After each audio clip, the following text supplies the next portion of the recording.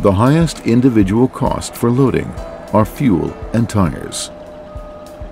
With the right operating technique and correct bucket, you can keep these costs down while maintaining high production.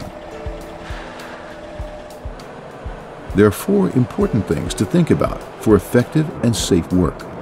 1. Make sure you have a high ground pressure on the front wheels to make work easier and boost productivity. 2. Adapt engine RPM to prevent the wheels from slipping. 3.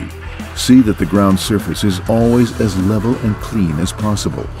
A smooth and clean ground surface on the loading site makes work easier and boosts productivity. And 4. Always into the material with a machine running straight ahead. That way, all of the machine's power ends up behind the bucket. A straight machine also reduces stress and wear.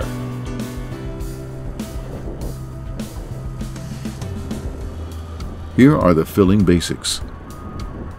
Slow down a short distance in front of the material.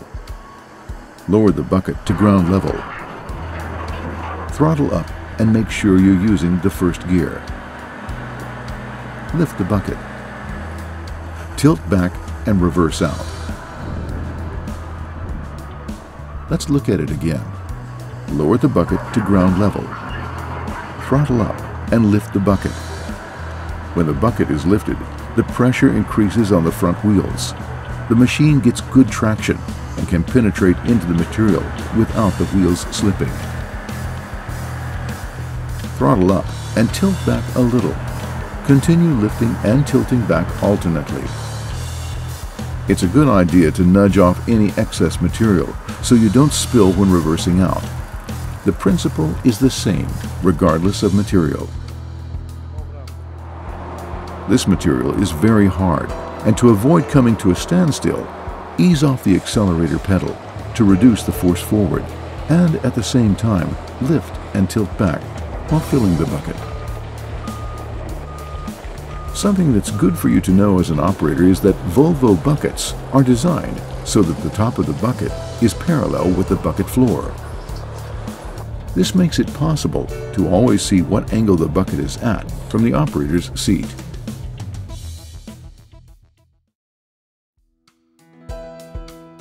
Make sure you have high pressure on the front wheels.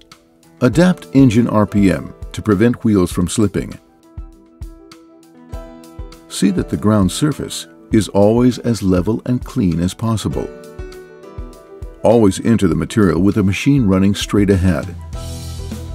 Lower the bucket parallel to the ground. Throttle up as much as needed and lift the bucket. Tilt back and reverse out.